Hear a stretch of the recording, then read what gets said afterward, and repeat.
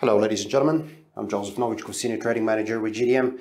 Today's session outlook, we have a lot to talk about. Today's GDP data, and of course, not only for US or Europe, but also for Britain. As we can see today, the fundamentals are very interesting. Let's start first with the gross domestic product that firstly we saw on the data from Germany. We saw firstly coming out slightly below expectations, and of course rather mixed data as expected. So far what we can see on the euro versus the dollar on the trading board behind me, you can see that it's moving just above the 50 exponential moving average. However, it's not yet confirmed, so we can actually suggest that it could actually test the 200 exponential on the levels of 1.0670. This is where that exponential lies. So far, we would prefer to maintain our neutrality on it.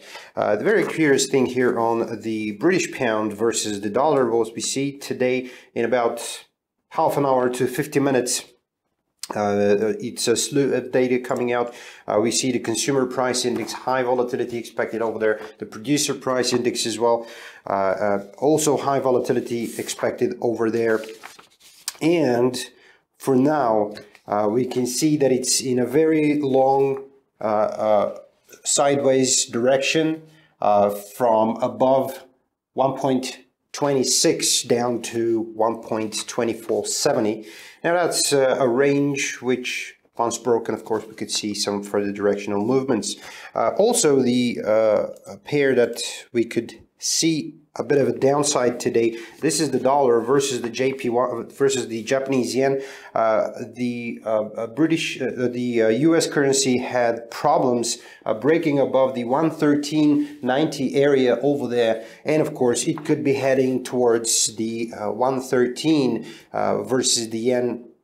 And this would be in the early stages of the European session. This is ahead of the Fed Chair Janet Yellen's speech, which we are going to see later into the US session as well. Also, I need to go back to the euro versus the dollar. This is the gross domestic product for the Eurozone. This is one of the major fundamentals today. It's been about an hour and a half from here. So this is something that we're going to focus on. And of course, those will be the drivers mostly on these currency pairs today. Just before we head to our final instrument, this is crude oil. Firstly, let's have a look at gold price. We can see that it's moving in a very narrow sideways direction. We can see that it's having difficulties breaking above the 50 exponential and having a support around the 200 exponential. So it could be expected to move between that channel for the early stages of the European session towards later European session, early US trading session as well. Oil prices, we can see them stabilizing above the 50 to 60 area in the previous session. As we can see, it's been stable so far. It reached as low as 50 to 70. Right now is breaking above the 50 exponential moving average. This is from the beginning of the hourly session, as we can see.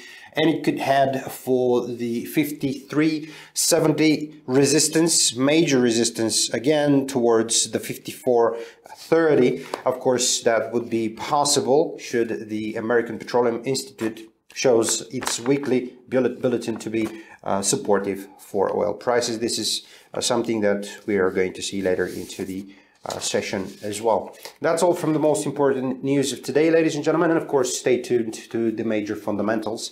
And of course, we will keep you up to date tomorrow again. Thank you for watching. See you tomorrow again. Bye-bye.